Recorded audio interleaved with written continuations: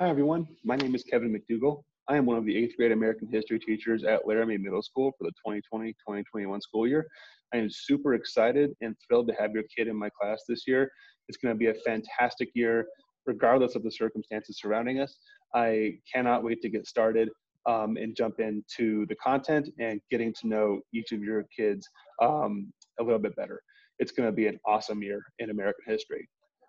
Just a couple things about what to expect in my classroom this year as far as what kids need to bring. The main thing to remember is that these kids were distributed Chromebooks, and those are going to be the main mode of learning for this year. We're not going to be sharing textbooks or other hard copy materials. So really the big thing to remember is that every single day that your student comes to Laramie Middle School, they need to have a charged Chromebook with them for every class. So if it's charged at the beginning of the day, it's more than likely going to make it all the way to their 8th period class so that all teachers can have those students use those devices. And they'll definitely be using them in American history. If they want to have some loose leaf paper and pens and pencils on hand, that's not a bad idea. There might be a few things here and there that we do. They just won't be sharing those materials with others. The other thing to remember is that the students need to wear masks at all times throughout any part of the building, especially in the classroom. So I just urge students to wear those every day, covering their face, and of course making sure those are clean every single day they come in the room. So those are the main things that they need for our class. Again, if you have questions, you can feel free to let me know. As far as curriculum goes this year, we've sort of pared down our larger curriculum that we would have in a regular year and focused on those key essential learnings and standards that students will need as they enter the high school and beyond. So we really narrowed our focus down to major units of study.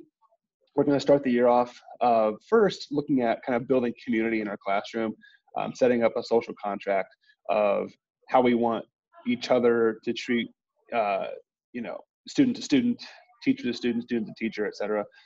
So we're going to spend some time the first couple of weeks just building community, easing the stress levels of students, and getting students to a sense of security and safety in the classroom. So that's where we're going to start.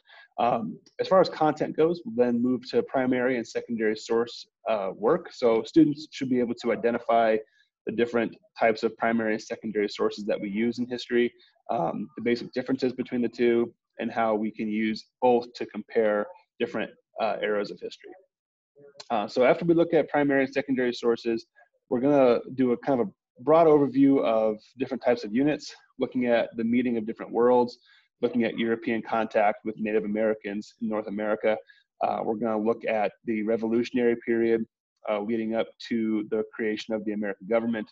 Then we'll look at the build up to and the culminating event of the Civil War towards the end of the school year. And throughout all that time, we're going to be building those analytical and critical thinking skills of students.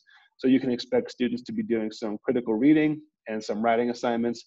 We're going to call some of those writing assignments short constructed responses, or SCRs, which are about a paragraph in length, but they force students to look at making thesis statements with supporting details and concluding statements.